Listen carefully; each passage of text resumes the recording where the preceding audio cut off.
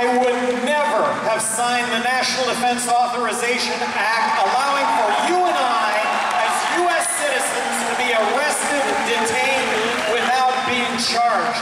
This is why we fought war. Panopticon with General Baxter. General, son, good to have you back again with us. Explain why the state is spying on us. My fellow Oceanians, as you know, we've always been at war with Eurasia. Or is it East Asia? Either way, it's war and we need division to wage it. But now the proles are connecting online, bypassing these illusory divisions of race, religion, and nationality. Sounds grand to me. It's a catastrophe. Centuries of hard work are being undone, profits are vanishing, and it's due to the internet. It's empowering humanity. We need to get this snafu under control rapidly. How? Behold the latest weapon in the war of terror. Our greatest invention since 9/11. Guaranteed to keep us free and safe forever. I give you the surveillance state, ladies and generals.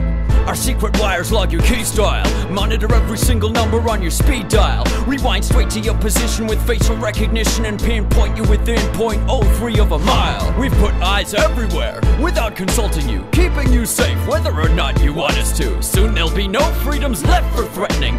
Then we'll have won the war. Take that, terrorism. Brilliant. Thank you, General. I'm going to be the only candidate that does not want to bomb Iran.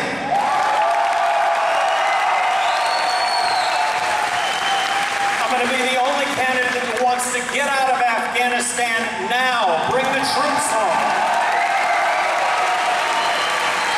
Stop our military interventions. By politicians that beat their chests against the terrorist threat, and that comes at a cost of tens of thousands of innocent people being killed in foreign countries, and it results in our men and servicewomen coming back in body bags or with their limbs blown off. This has to stop, and it has to stop now.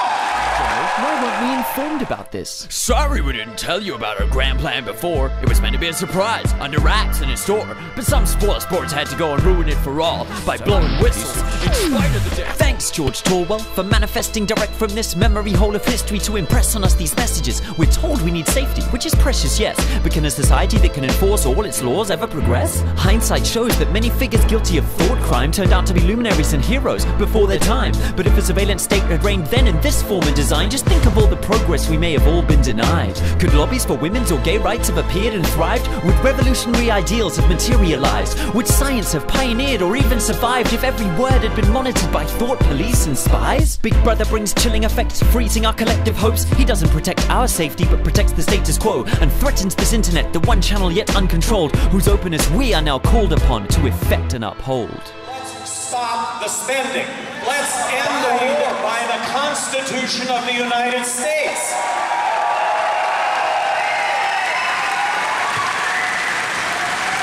There is a growing police state in this country. Let's stop this growing